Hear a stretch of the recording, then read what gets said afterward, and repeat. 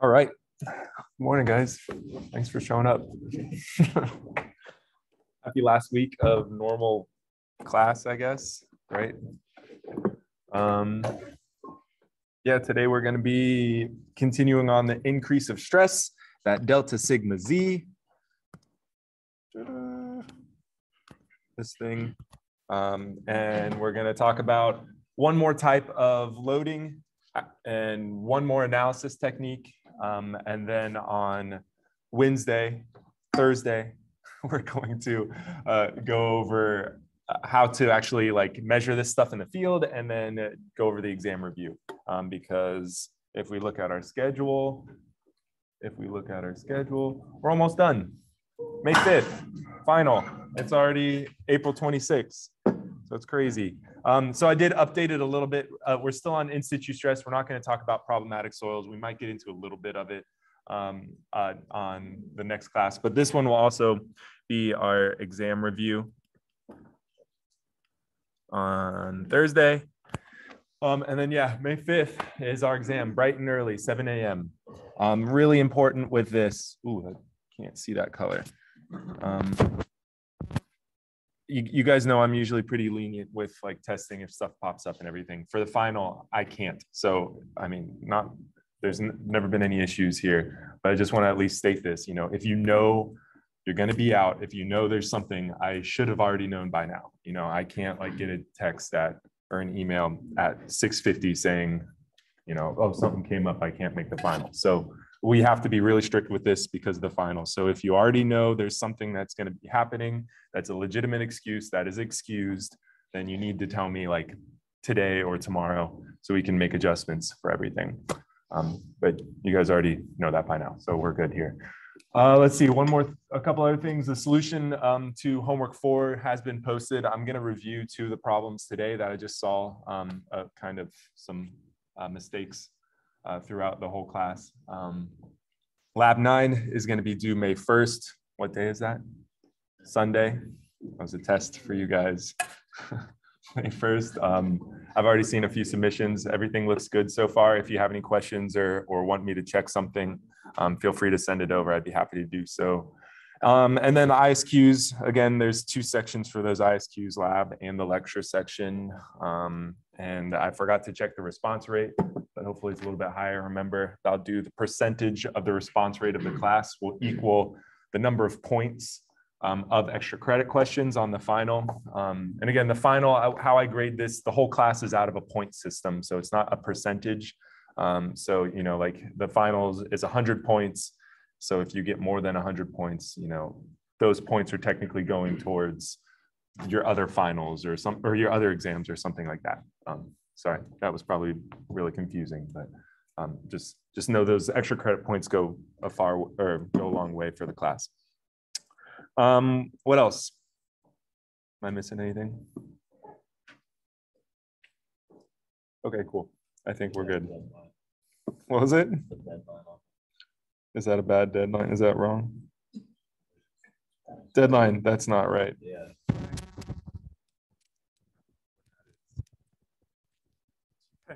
Probably. Does everyone get like a bunch of emails about ISQs all the time? Yes. Okay. It constantly sends you more and more emails. It does. Like, hey, you still have these. Gotcha. Yeah. At UCF, if you logged into your whatever, like My Wings version over there, and you didn't complete them, you couldn't click on anything. It would pop up, and it was like the ads on your phone with the super small X in the corner. Like, yeah, it was like probably there was some way of exiting out, but they would just make it so impossible that you had to complete them. So I don't know. I've never knew on this side of, you know, UNF how they do it. But anyways, let's get started. Increase in soil stress, same areas that we're working on. The DOS textbook, those pages are uploaded. What I'm going to do is provide those tables for you during the final. It's not going to be the entire thing, but the tables we're at least covering will be printed out on your final, the ones that you need. Now, what you need to do though is make sure that you understand like what those values mean for each table. Like they'll be labeled, like you'll say like this will be for a point load, this will be whatever, but you're going to need to be able to recognize what the problem is asking and which table to use. The hint for that is to look for the units and think about the geometry, you know. But just keep that in mind. But you aren't going to need to print that out. You're not going to need to memorize any of that stuff, but you are going to need to at least know the generalized formula. So what those influence factors mean. This. I times that Q, right? And those tables are the I value. So yeah, a few people are asking about that. So you're not going to need to print that whole thing out. It'll be like the other exams where all this information you need will be on that first sheet. All right, let's go over some of the homeworks problems real quick. Number one seemed like it was pretty straightforward. Everyone, kind of did well on that. Number two, I just wanted to go through it. I'm not going to go through it entirely and show the full solutions, since solutions are posted. But I did want to highlight two things to look forward for in this class and in future as well. Again,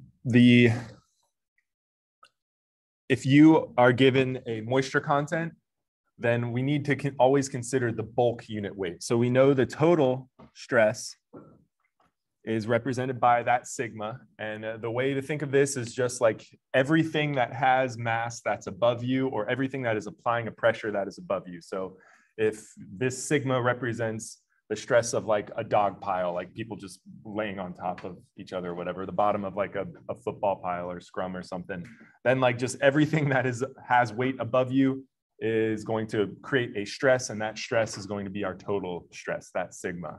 So the fancy way, mathematical way of saying that is this S, or the sigma, the capital sigma, the sum of the unit weight times the height.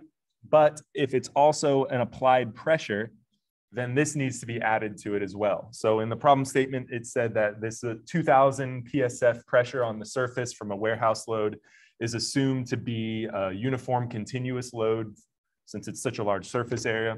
So it's assumed to have to be felt or to be distributed evenly with depth. So what that means is that this surcharge, so a few of the notes here. So the surcharge load of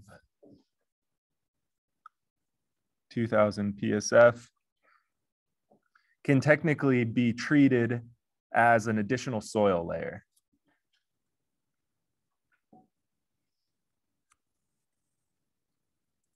So this means this 2000 PSF does not diminish with depth like we've been covering in the past chapters. What this is it's going to be felt, or the soil is going to feel it all the way to the full soil column. So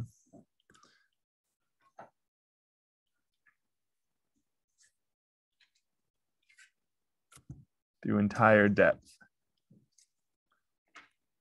And so the key words to think about for this is if it is called a uniform or continuous loading or something like that. If you're given finite dimensions, like if you're given a footing with a size, with a geometry or something, then you wouldn't use this. You wouldn't be able to assume this. You would need to use the delta sigma z values that we've covered the past couple weeks, the past couple lectures.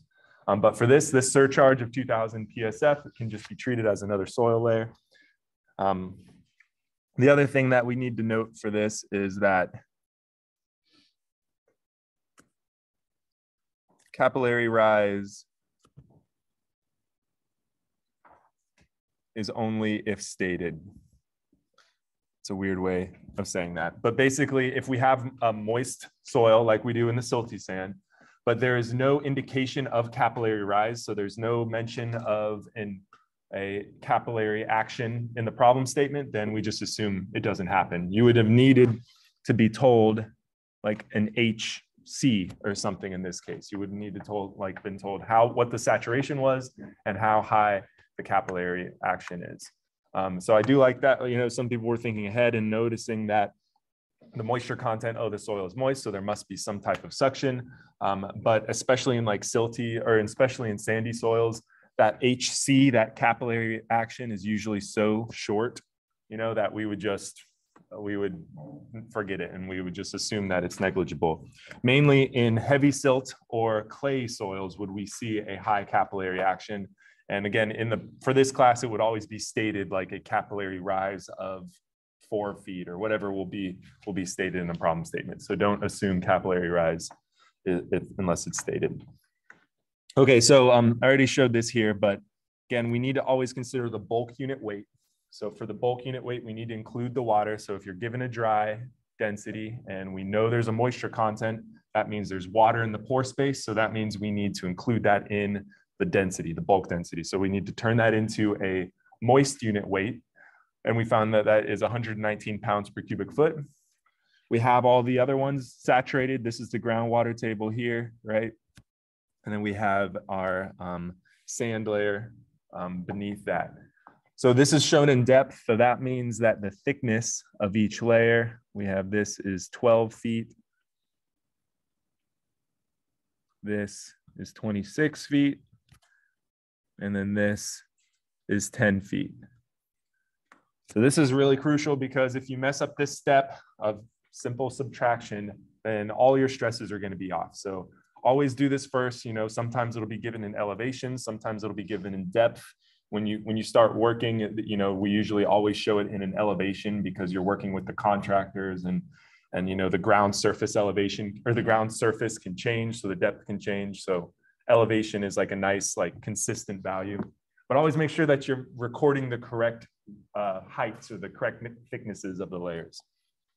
Okay, so basically the main thing I wanted to go over for this one was at a depth of 0 feet, this surcharge is still being felt. So that means at our ground surface, our total stress, if you were hanging out at the ground surface, you wouldn't have 0 stress above you. You would have this 2000 PSF from the warehouse being applied at the surface.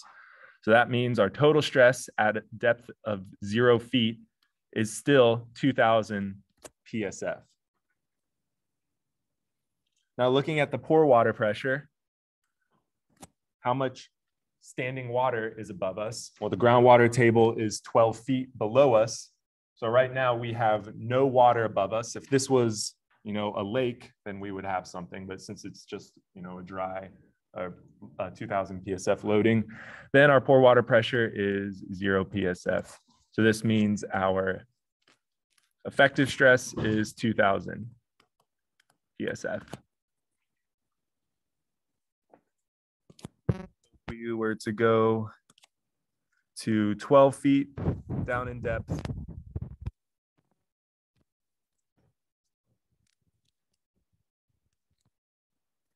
then our stress at this point, we would still have that 2000 PSF from our loading above it, but we have another layer now on top of us, and we have the unit weight of our silty sand, which is 119 pounds per cubic foot, times that height, which is 12 feet. So we always need to add consecutive amounts. It's like a dog pile. Like the deeper you go, the more stuff there is on top of you. So that stress is being applied. So our stresses should always increase with depth. You should never see the total stress increasing and then decreasing with depth. It will always be like a triangle shape. The deeper you go, the more stuff there is on top of you. So the higher that value is with depth. So make sure you're checking that. So with this would equal about 3,428 PSF. Again, the water at this point right here, if we're standing at 12 feet in depth, the amount of water above us is still 0 since our height of water is 0, right? So this means our effective stress is still equal to our total stress.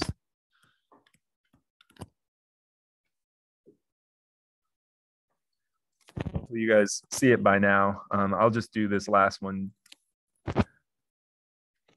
That Z is equal to 38 feet in depth. So now our total stress, we have everything from before. So we have that 2000 PSF from our surcharge that's still being felt at that depth.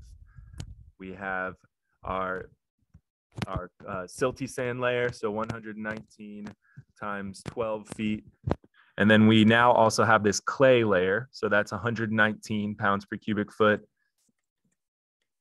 times the thickness of that clay layer, which is 26 feet. So again, always look at the thickness of the layer. Don't look at the total height from that point to above it. That H in this equation here is the thickness of that layer. So what we see from this is 6,522 PSF.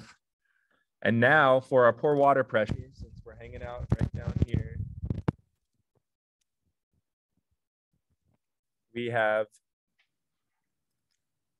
water above us. So our height of water above us, we have 26 feet of water above us. So our pore water pressure is 26 feet times the unit weight of water, so 62.4 pounds per cubic foot. Make sure you have that value memorized. I'm sure a lot of you guys do by now, but 62.4 pounds per cubic foot. And so what we have is about 1622 pounds per square foot. So this means our effective stress at this layer is now 4,900 SF, about that. And then you would do the same thing with the sand layer underneath that. So you would add now the total stress at this point, but now you would add 121 times 10 feet, and you would add to that. But again, what these should always look like your total stress. I'm not going to be able to draw it completely, but please review those solutions I posted. They should always look like this. It should always be increasing. Should never come back towards, you're never having a negative stress. What you could have if you had let's just say there was a void or something right here, then what we would see is it would just be a straight line because we have no material adding right there, right? But it would never come back. And then it could go back that way. So yeah. I have a question. Yeah. You're not 12 times 97.5? Oh, the value? Yeah. Well, why do you multiply it by? Oh, right here. This one? Yeah. So since there is a moisture content, this is our dry unit weight. Oh, okay. So we need to correct that for the bulk unit weight, including the water in the pore space. Okay. So that's this step right here. So this equation is going to be really important. This is the equation to calculate our dry unit weight. If you remember that from our our moisture content, optimum moisture content lab, it's just switched. So we now calculate for the moist unit weight. So yeah, this right here is the new bulk since there's water.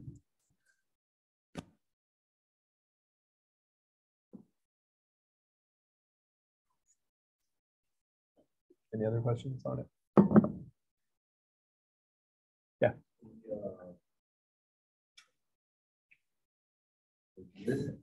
Yeah, pore water pressure, the U.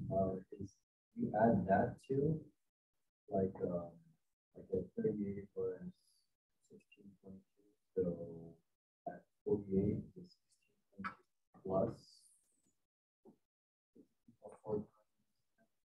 Yep. So you could use whatever technique you want. Like technically, you could think of it as just, okay, if I was down here now, how much water would be above me? So now you have 36 feet of water above you, because for the pore water pressure, we don't care about the soil layers. Like just think of it as like if all the soil was taken out, how much water would be sitting there if it was, an empty swimming pool or something. But you can, if it helps that way, you could do each one separately too. But same with pore water pressure and total stress. Like as long, think of a pool, like the deeper you go, the more water there is above you, the more pressure you have on your ears. So when you go with depth, the pore water pressure should always be higher. The deeper you go, the underwater, the higher the pore water pressure should be. Okay, so yeah, super early, think over this more. If there's any questions on it, then let me know. But this being able to determine the total, the pore water pressure, and the effective stress is really, really important in geotechnical engineering, like for this class for the final, but also moving forward if you decide to go into a career of geotech or FE and PE and stuff. This stuff will definitely be on there. The other one I wanted to review was problem 3. This was kind of 2 parts. Problem 3B, the second part required a little bit of thinking, but I'll just go over the whole thing in general. This problem is really like just a geotech application of like free body diagrams and statics. So if we think back to our statics class, we're basically just looking at this, but in terms of stress instead of forces. So what we're told is, I should have wrote down the problem statement. I don't remember exactly, but there was, oh yeah, at what height could this rise up to, this river water rise up to, and at what height would it cause blowout in this section here, I think, right? It was something like this in this section of clay. So we have an excavation. That excavation is controlled, but during the flooding season, the pore water pressure at the base of this excavation will increase because the river water is increasing. So what we need to recognize with this problem is that this very pervious sand right here is causing an increase in pore water pressure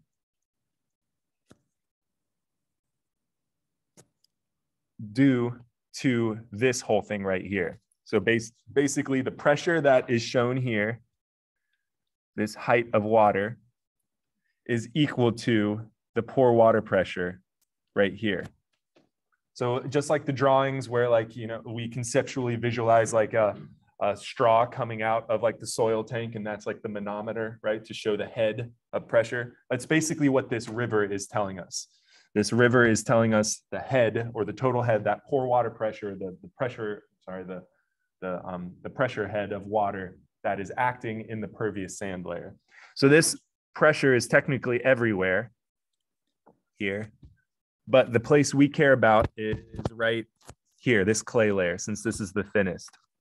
So if we were to actually zoom in at this clay layer,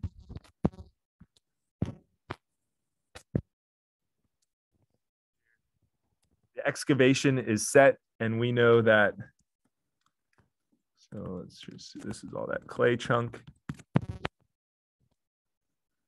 We know that it has a thickness of 10 meters, right? Because this is the section that we care about right here. So this is a 10-meter section. We know that has a density of 2,000 kilograms per cubic meter. And we know that there is a weight or a stress that this clay is applying, or that, it has a weight of clay. Let me not show it here. Let me show it inside. So due to the density of this clay, it is applying an effective stress.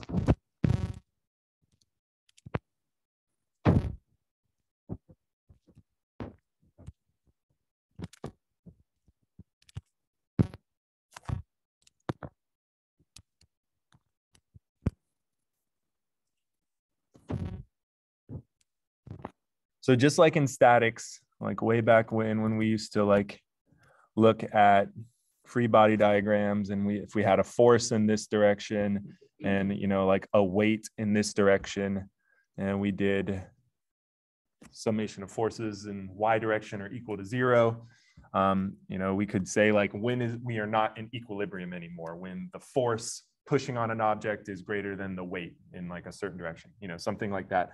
We're basically doing the same thing in this problem, but now we're looking in terms of stress instead of forces. So we have this stress that's in the y direction. That is our unit weight of the clay. But what we also have is a pressure acting up in this direction from the pore water. And so this is that U. And we know the U is equal to the unit weight of water times the height of water. And we know that the stress from the clay is equal to the unit weight of clay times the height of clay. So the unit weight of the clay is given through the density, and then the height of the clay is also given, since that's 10 meters. So what we can do is find this real quick. We know 2,000 kilograms per cubic meter. Since this is density, we need to multiply it by gravity to get the unit weight. So that's 9.81 meters. What is that? Meters per second squared. And then we multiply this by the height of clay, which is 10 meters.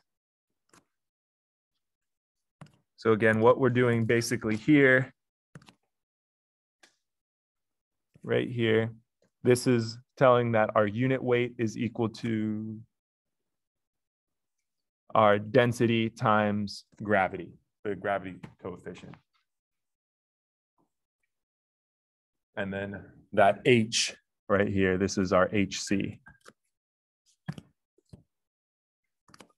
What we see is our stress here is equal to 196.2 kilonewtons per meter squared.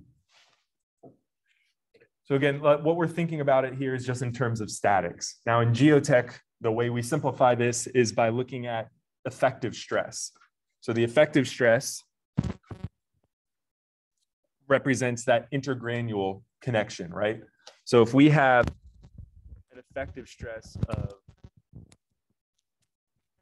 0, what does that mean? Like if we actually zoom in, what's happening with it when the effective stress is 0? There's no way. Yeah, there's actually no connection point between it. So technically we're in a non like we're not having gravity loads control. We're having like the soil floating almost, you know, in a clay. So in a clay scenario, this is bad because this is where blowout could occur. So equation wise, how this looks is this is what happens when our total stress is equal to our pore water pressure, right? Because you just subtract or you add pore water pressure to both sides, and we have this there here. So in this particular problem, this is going to be the critical point, because when our total stress is less than our pore water pressure, when our pore water pressure is greater than our total stress, that means we have a disruption of equilibrium, and this is going to cause the entire clay thing to move up. And this is called heaving.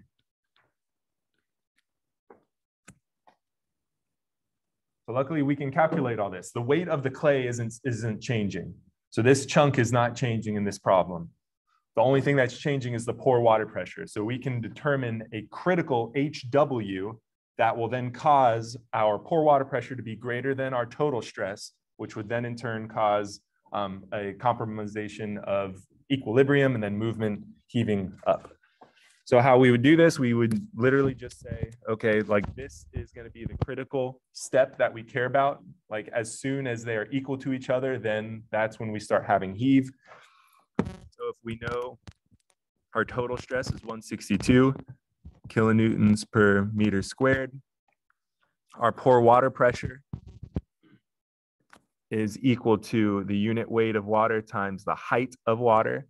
And we know that the unit weight of water is 62.4. Sorry, not 62.4. We're in the wrong units here. 9.81 kilonewtons per cubic meter times the height of water. We can now solve for that height of water. And that height of water is the river right here. So what we want to see, what you need to recognize is where that datum is. So the height of water is staying right here. And I don't remember what exactly it asked, but basically we divide this 196.2 kilonewtons per square meter divided by 9.81 kilonewtons per cubic meter. What we see is the kilonewtons cancel out, 2 of the meters squared cancel out with 1 of the meters squared. But since they're both in the denominator, we switch them. So the final unit should be 20-ish meters. So that means currently our river is at an elevation of 18 meters. If it rose 2 meters, then we would have this heave condition. So that's basically what we're saying here. So the height HW is 20 meters. So if the problem was asking how much would the river need to rise, this delta HW would be 18 minus, or 20 minus 18. That would be, 2 meters. I didn't ask that in this problem. I don't think, did I? I don't think so. I think I just asked what the river elevation is. But in engineering terms, this would be something that you would have to look for. You'd usually look at what would be the rise of the river instead of the actual elevation of it. Yeah. You asked what is the maximum elevation the river could rise to before the clay at the bottom will begin to leave. Okay, yeah. So 20 meters, that's the maximum elevation. So if we go 20.1 meters, then that would make our pore water pressure greater than our total stress, which means we would have heave. So that's where that value is coming from, that critical value of 20 meters.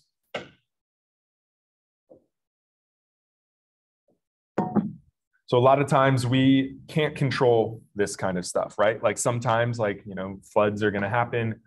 Summertime, there's going to be more rain. So that's what the second problem was kind of asking. So in the second problem, what was it? It was saying that this river is planned to rise up to 30 meters, I think, right? I think that's what it was asking. 30 meters from the bottom of the clay. So we already know that this little thing wouldn't stand a chance, this little chunk of clay, right? Because we knew 20 meters is what's going to cause blowout.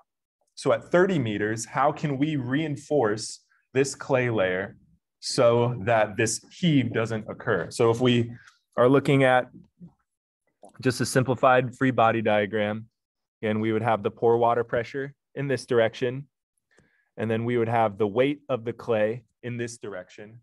But we can add some type of reinforcing such that when we do our little statics, that this reinforcing plus the total unit weight is going to match this pore water pressure, and we don't have movement of that clay block moving up.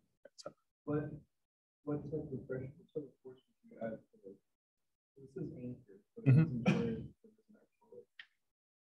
So that the goal is to calculate that anchor. Realistically, what they would do, they could use anchors like some type of tension anchors like this, where they actually drill into the sand, and it's like a tension anchor in this way. What they could do is, if you weren't asked for anchors, they could actually install like concrete blocks down here.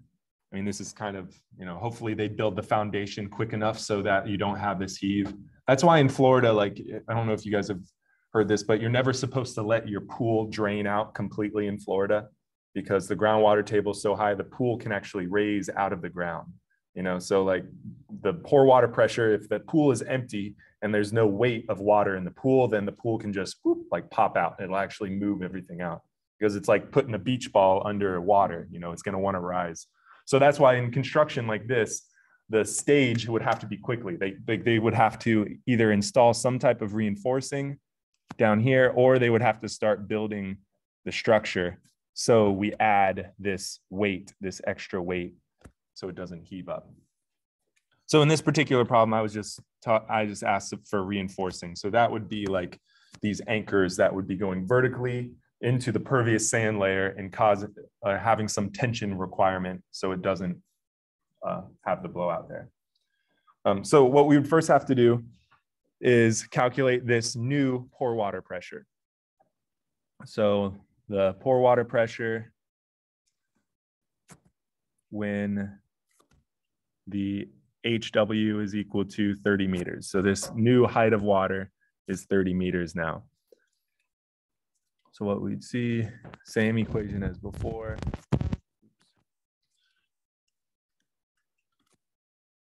And this is equal to, Yeah, 9.81 times 30 meters now, and that is 294.3 kilonewtons per cubic meter, or per square meter. So this clay layer is not changing, this HC. So we found earlier, or we found from the previous, the sigma clay. So the stress of the clay is that 10 meters times that unit weight. We found that that is 196.2 kilonewtons per square meter. So that's not changing, right? We're not adding, and we're not compacting or densifying the clay, although that could technically be an option. For this specific case, we're doing anchors, we're leaving the clay layer alone. So again, what we're looking at here is we need this sigma, the total stress, to be greater than the pore water pressure. So just looking at it just as is, if HW is 30 meters, what we would have now is our effective stress would be still equal to this equation here. But what we would see is we'd have 196.6 kilonewtons per square meter minus 294.3 kilonewtons per square meter. So our current effective stress is going to be equal to negative 91 point here, 0.1, I guess. So this negative is meaning what? Like, again, if we think about like the intergranule stress, our effective stress is the intergranule stress. If we have negative, that means they're being separated. So if we need to make that effective stress 0, that means we need to add 98.1 kilonewtons per square meter of some type of stress in the other direction. And that's where the anchors come in. So if we need these anchors to have a added stress of 98.1 kilonewtons per square meter. Now in the problem statement, or so what this would look like, again, like visualizing this in 3D world.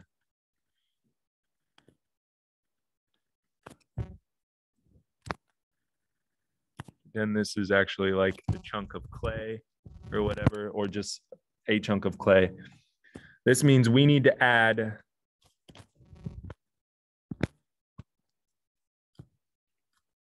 a certain amount of pressure to this.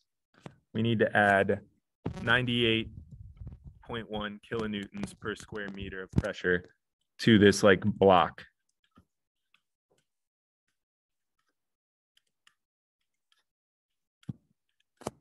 And so the anchors in the problem statement are told that they are spaced out every 5 square meters. So like instead of like having just a net blanket of connection points, obviously we only can install certain ones every 5 square meters. So these anchors would be spaced out like this. And again, we're looking at a 3D world, so they're spaced out. But if we have a stress of if we have a stress of 98.1 kilonewtons per square meter, and we know that they are being spaced out every 5 square meters, then let's just visualize this as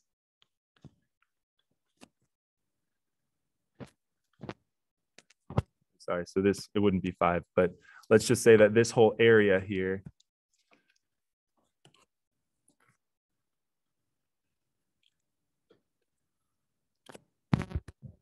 is our 5 square meters.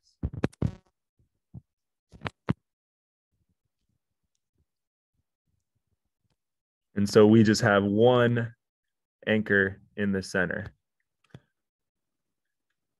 And what we're going to do is just call this F. So how would we find the resultant force if we had 98.1 kilonewtons per square meter? How would we find the resultant like force or load from that? We would just multiply it by the area. Remember, stress is equal to force divided by area.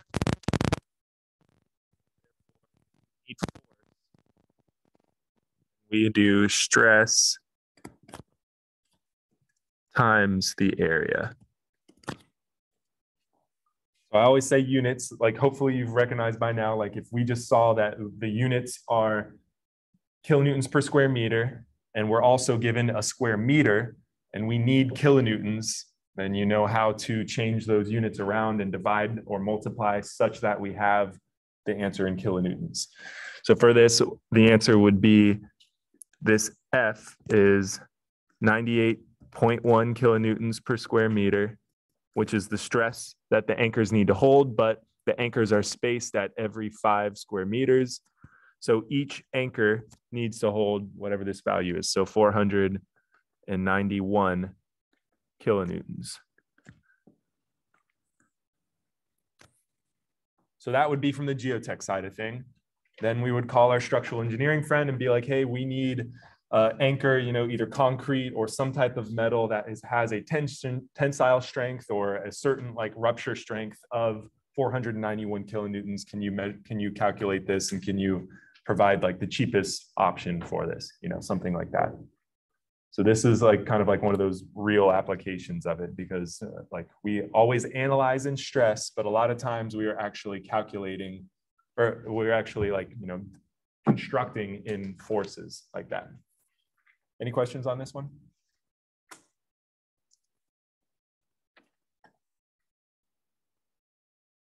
Okay.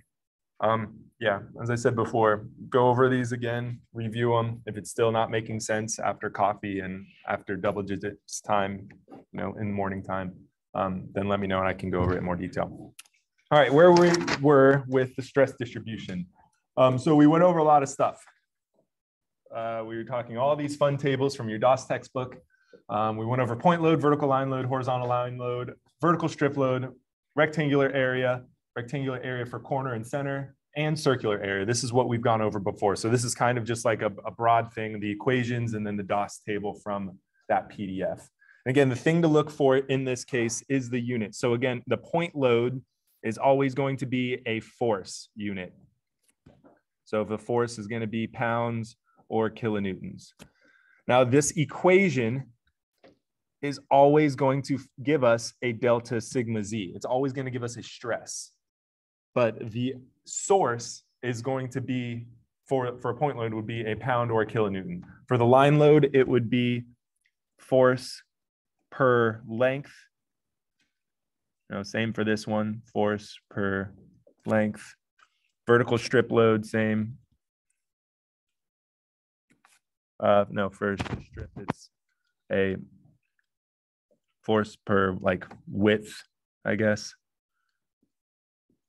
And then obviously these are stresses. So this would be, a stress. So these would be sigmas.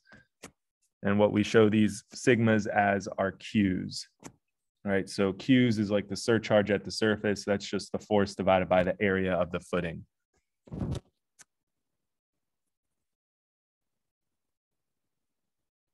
So there's one other aspect, or one other like type of loading that is really important and is really commonly used in geotechnical engineering, and that is the embankment shape. So especially in Florida, these things are all over the place. Levees, they're basically keeping us from having flooding. This is like one of the largest ones actually in the US is the Herbert Hoover dike in Lake Okeechobee, like forever down away from us in Florida. But if we look at actually a cross section of this, what these are made out of soil, which is really nice because soil is cheaper than trying to install a massive concrete earth dam. But what we see is that this has a very distinct shape, this embankment shape. The reason why we construct it this way is because, if we did vertical lines, then the soil would fall over. So we need to have this angle here to allow the soil to, since it's a frictional, so it won't collapse in on itself. So for earth dams and dikes and that kind of things, this trapezoidal shape is really popular, but also we use this in transportation a lot too. So just driving around, you'll notice that the embankments, this is a screenshot from I-95 and 295 overpass. You can see that the embankment right here follows a certain shape a trapezoid. So this type of shape is very commonly used in geotechnical engineering. So it would make sense that we need to find the loading and the increase of stress underneath this type of object or this type of structure. So it's a little different from structural loading. Think about what we're doing when we're talking about structural loading.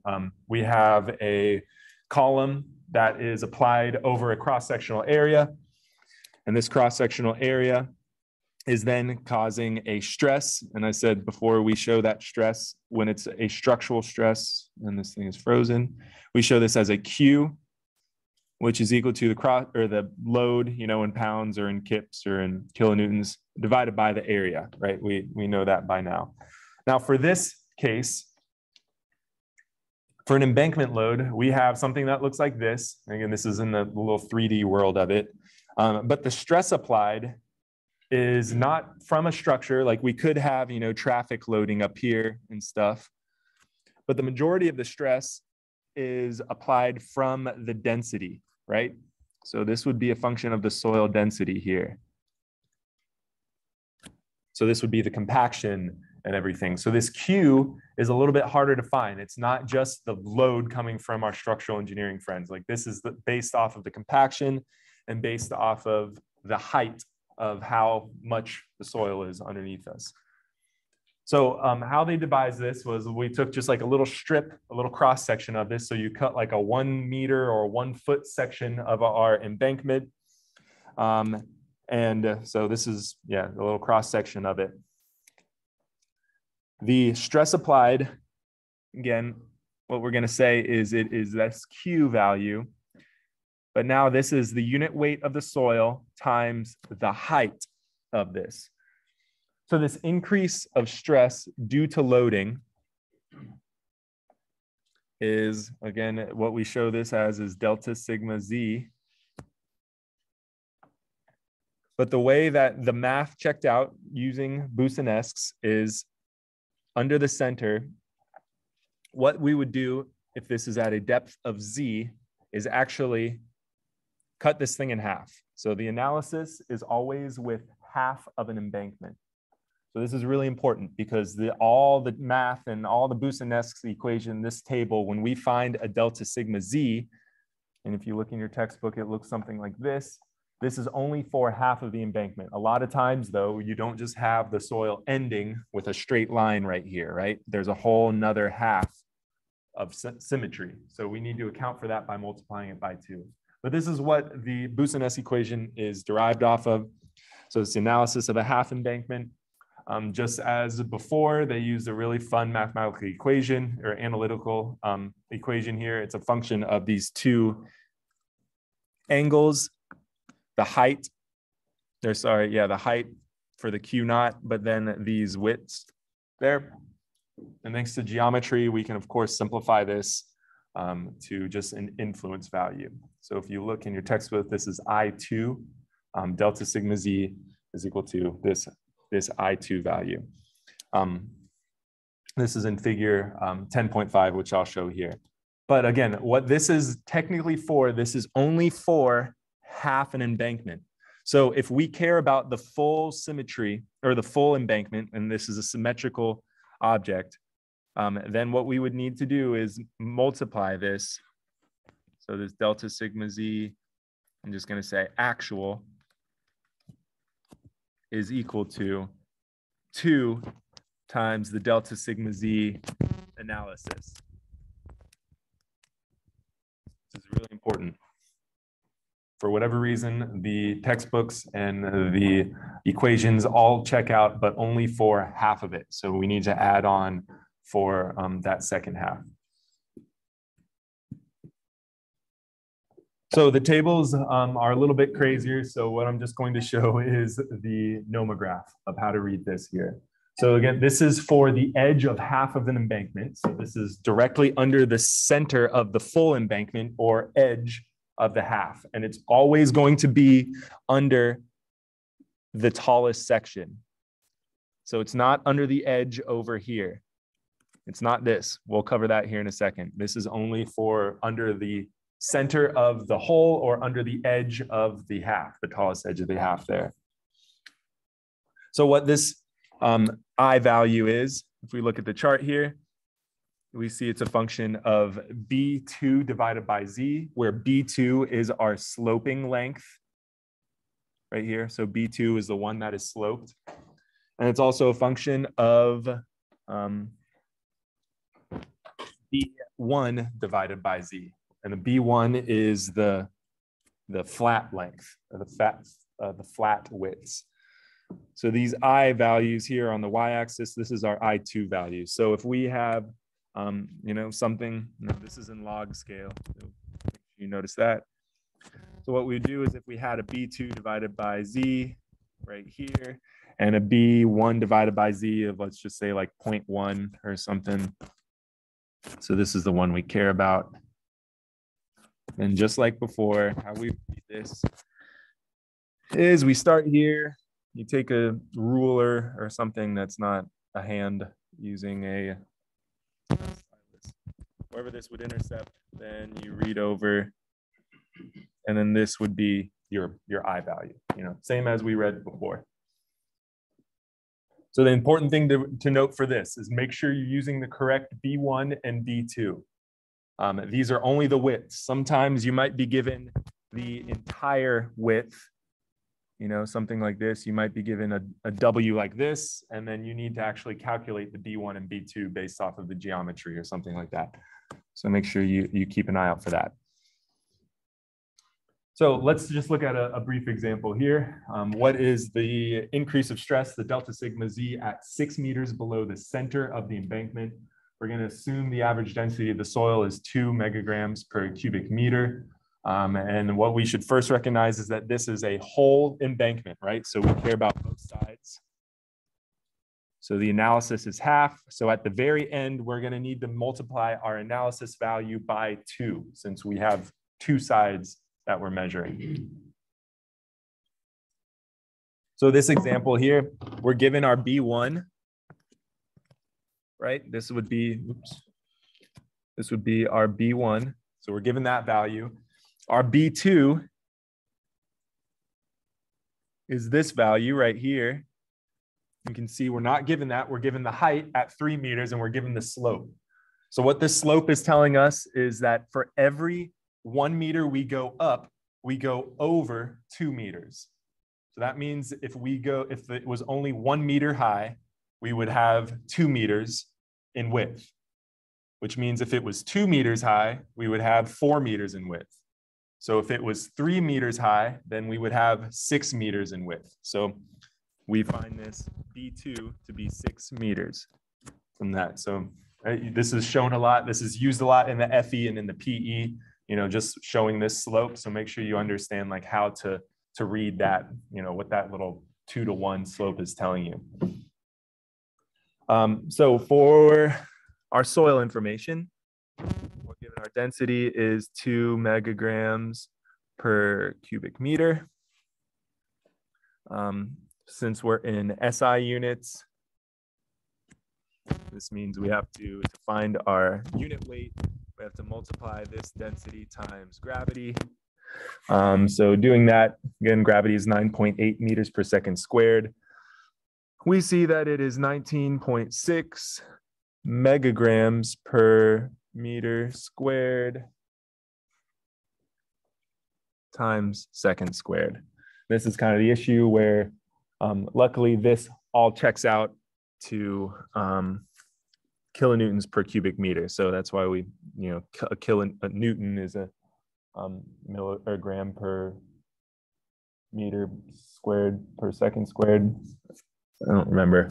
SI is kind of tricky sometimes. What is it? 1 newton.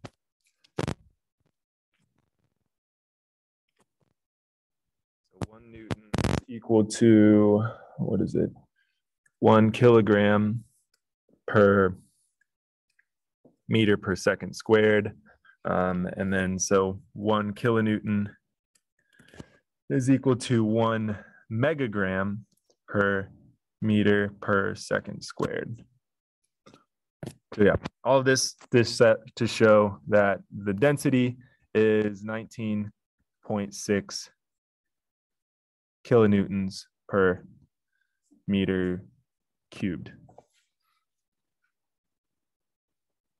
So remember the Q is equal to the density of the soil times the height.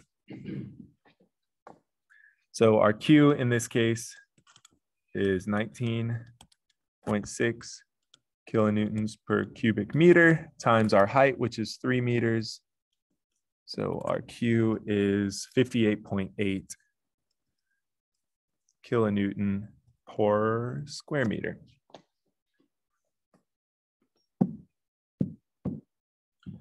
So what we need to find is our geometry terms now. So we can use our figure 10.15 to find our influence factor. So our B2 divided by our Z is 6 meters. So B2 divided by Z, our B2 is 6. So 6 divided by 6, this is nice because that is 1. Our B1 divided by Z is 5 divided by 6, which is not as nice. It is 0.83.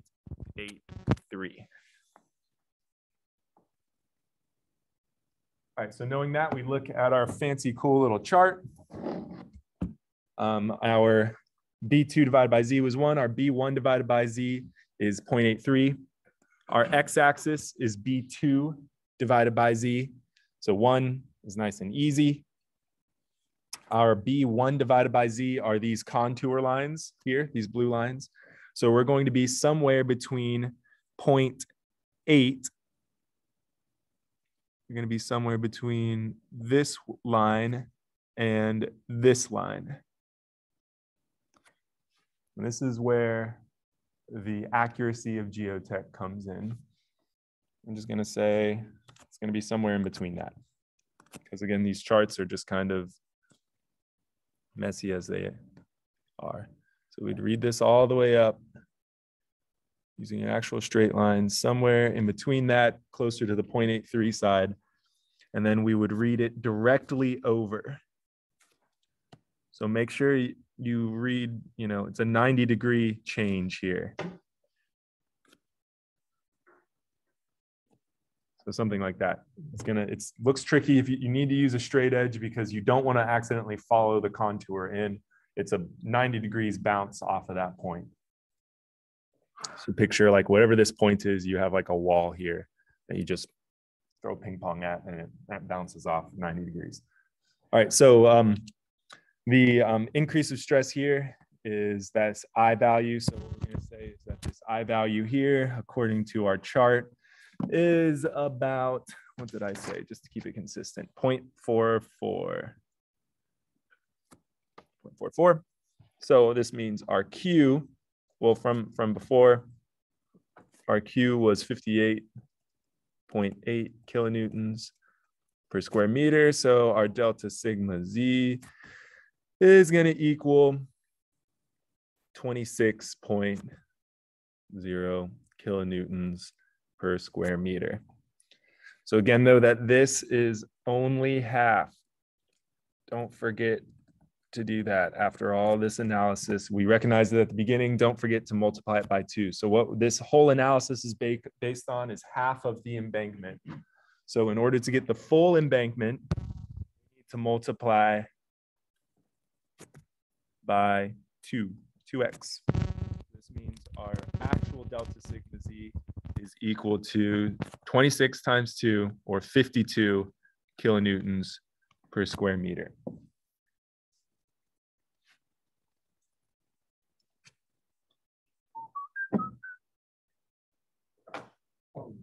The find B2 on the figure that the embankment, is it just the slope? Yeah, the 2 divided by 1 times. Is that what? Well, I know it says, but like, is that what? Yeah. Like the top of the slope divided by the bottom. So If the bottom, so technically what this is, like if you want an equation, this would be 2 divided by 1. Yeah, because so the like, slope is 2 to 1. If the slope was 2 to 3, then you wouldn't be able to just multiply it by 2. Yeah. 2 divided by 3. Yep. Yeah. Yeah, so if you want an equation, I think it's just easier to think of it like, physically, like this is, draw in a grid if you need to, up 1 over 2, up 1 over 2, up 1 over 2, that's 6. But if it was like up 2 over 3, up 2, do something like that, or it would just be at 2 divided by 1. So the run over the rise. Would you ever give it as a percent slope? I would never do it, but yeah, like that some people would. Like contractors and stuff like that, they like to show it in percentage, which would just be, you could either show it in degrees or like the grade, like kind of like a roadway grade and stuff, especially in transportation, but yeah. But FE and the PE usually always show it that way, like, a rise over run little triangle or something. All right, cool. Okay, so let's look at this other example here. Sometimes it might not be an exact trapezoid.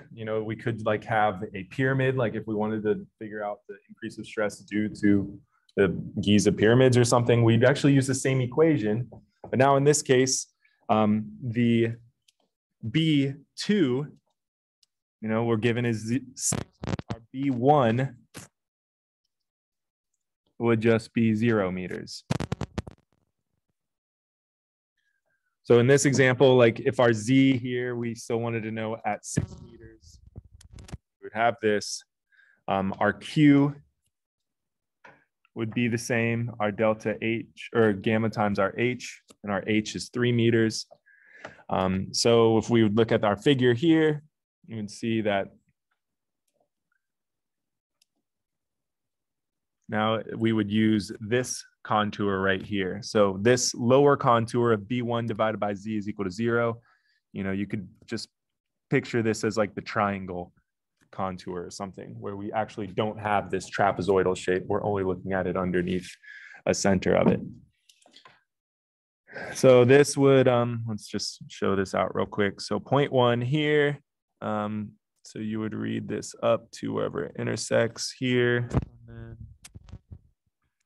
over something like this, what you'd see is it's about 0.24. So then our delta sigma C is going to be same as before if we have this same density. But now our influence value is smaller, so 0.24. Delta sigma C is equal to 14.1.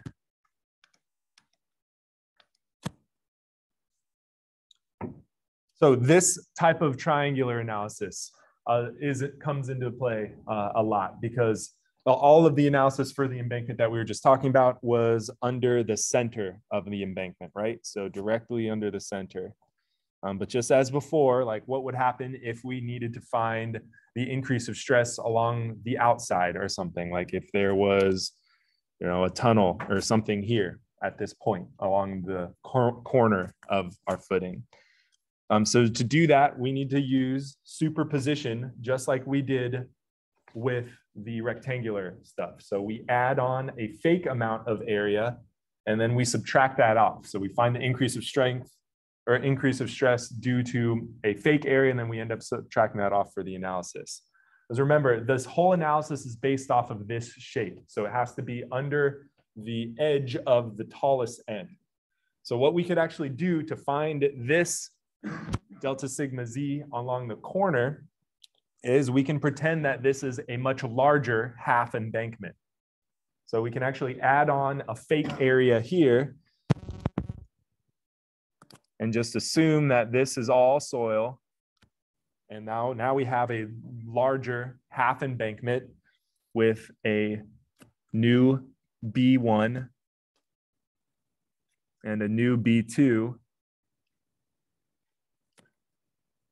So we have, I'm just going to say it equals this. It looks like this now large super embankment. And then what we would do is we could just subtract out that extra triangle that we added. Because remember, the point that we care about here is right here under the corner. So now everything is under this corner and our analysis would work out. So we have this now super embankment, this fake super embankment, and we subtract out that little triangle that we added, since that the point that we care about is still underneath that triangle. So this is something where then you would have to, think about the delta sigma z actual is equal to, delta sigma z 1 minus the delta sigma z 2. So where this would be our 1, and then this would be that fake 2. So we subtract this out. So always think like the analysis is for half. So in this case, we actually don't need to multiply anything by 2 because we're all still looking at it as if it's half of the embankment. There's not an actual second thing on this side. So you wouldn't multiply this by 2. So if we wanted to find a point like right here, for example, then you wouldn't do this technique because that's way too difficult. You would do a numerical model or some other type of analysis because Boussinesq's equation, you would have to divide this thing up way too much and it wouldn't be, computationally effective. You'd lose all your accuracy and there wasn't much accuracy to begin with. So really this technique is only used for the edge of the embankments or the center of the embankment where we can like divide it up into these triangles like this. So if you have a problem like this, I don't have enough time to go over an example problem. Just make sure you change this new width, right? So now this would be our new B1, and then this would be the B2. Remember, originally, you're given this. So this is not the B1 for your analysis anymore.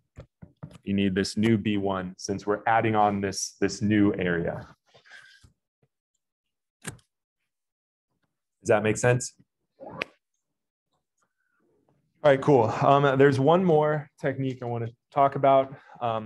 And this is a very, very rough, again, analytical technique, but we're talking about irregular shapes off center. So like if we are looking at, if you're a bird flying over a project site and you see this is the new house foundation or warehouse foundation, structure foundation or something, how would we find the increase of stress at this point that's off center or off the edge of this uniform loaded area? So again, this is looking down on the screen. You could do a bunch of different ways. Since this is all rectangles, you could do a bunch of equations to find the corners here and all that pain, subtract these out and the stuff that we talked about in the last class. But it's really difficult to divide up, right? So in general, we know that this delta sigma z is equal to the Q, so the stress times some influence factor, this I value. This is like the generalized formula that we've been working up, right? So what this dude did in the 40s, forgot his first name, but something Newmark. He looks like Edward, maybe Edward Newmark. He actually almost kind of looks like Danny DeVito, like from Always Sunny in Philadelphia, and just always like before he got scary and stuff. But what he did was actually devised a graphical method.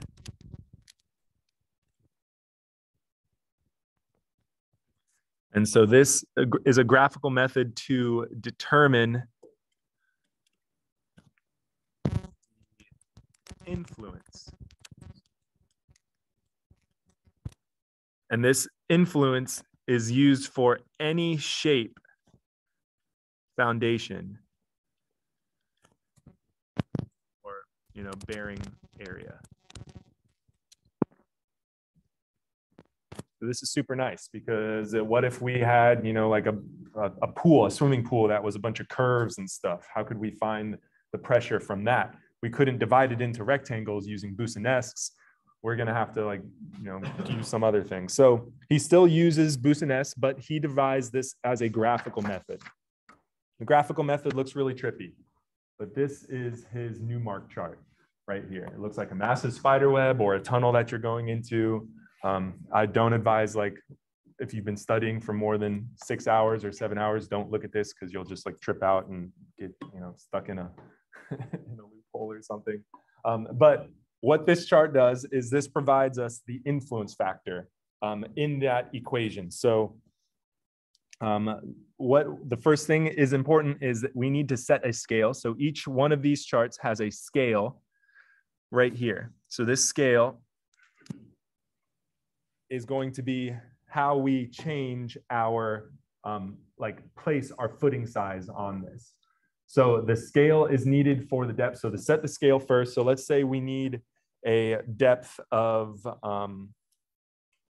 let's say, we're given like a cross-sectional area like this. The point we care about is this point O. The point we care about is the very center of the chart. So how would we plot this area on this chart? If we have, the depth is how we set that scale. So this point AB down here is going to be equal to the depth of our interest. So let's just say that we need to find the increase of stress at point O or O dash or whatever at a depth of 60 feet. That would mean that this area this length from A to B is going to equal 60 feet. So this would be used on like CAD or something, or you would just have to like roughly estimate it. But you would then scale this entire shape such that this, 60-foot dimension is equal to this length on the chart right here. So obviously drawing that by hand is not practical, but if you had like a CAD, like AutoCAD or some type of software, you could just scale the entire thing up or lower. So what we would do then is once we have that object scaled, we would plot that on the Newmark chart, and then that number of cells that are covered in this scale area. So in this entire thing right here, the number of cells that are covered multiplied by the influence factor of the chart is that IV value, or is that influence factor. So what you would need, for this, let's just zoom in and see it here. So how would we count? How are the number of cells that are covered here? Like obviously we have the full squares that are covered. Then you have a bunch of these like little partial squares. So you would actually have to go and try to estimate and find which ones are actually covered. So, you would say like, okay, this is one here. So we'll count this as one. This is another one here. This whole thing maybe is one. So super accurate stuff, right? You could probably say like, okay, this is one right here. But at the end of the day, what you would say is, all right, you got it. That like, okay, the total number of cells covered is about 32.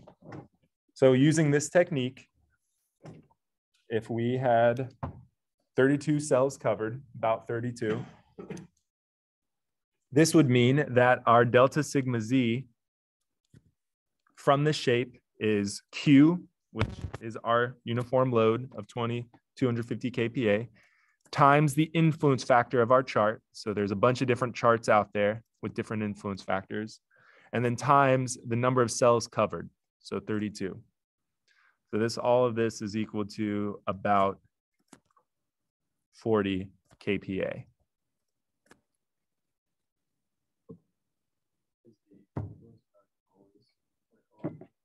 Nope, there's different charts out there, but it'll always be given to you. So the charts are going to be like, the tunnel is going to be tighter or skinnier or something. Believe it or not, though, I think this was a question when I took the FE. This was a question. They already have it plotted. You just have to count and estimate it. But of course, this is super, like no one's going to actually count the exact number of cells that are covered in this. But this at least provides a quick estimate if you need to do something and analyze like the increase of stress, and you only have like a few hours to turn around and you don't want to like go through the whole Boosa nest, you can use this graphical solution to at least get a rough estimate of that.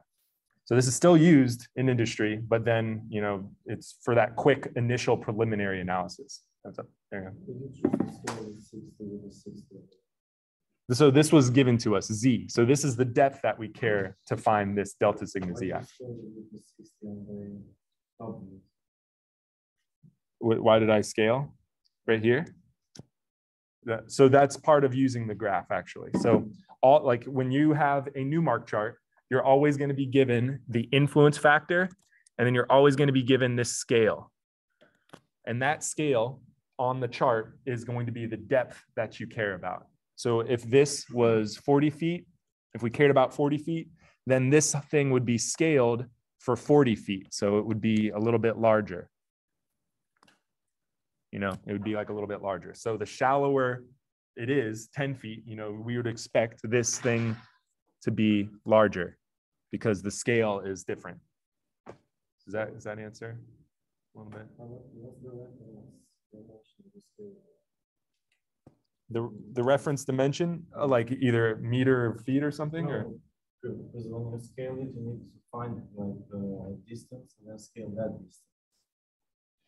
So this is the distance here. So we're given a dimension of the figure.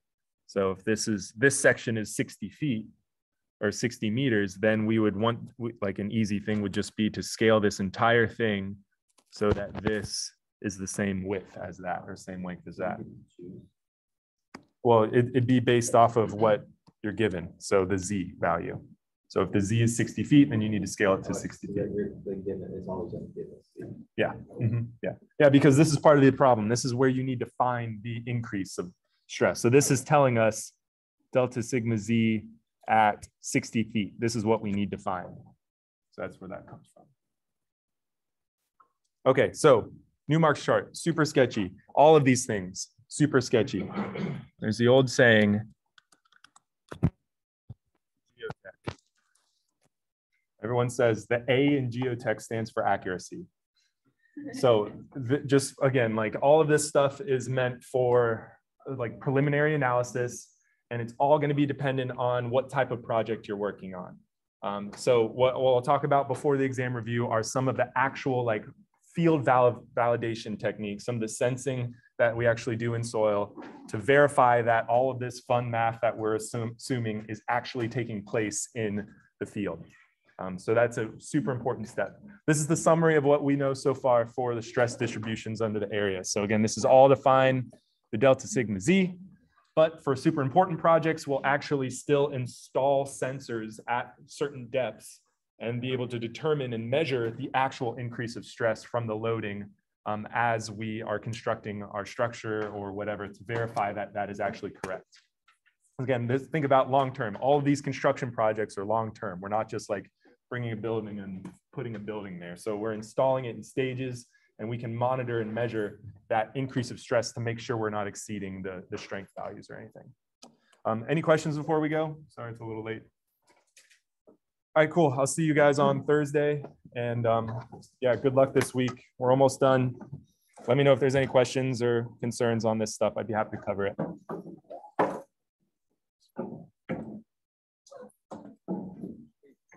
Do you know legacy engineering? I haven't, but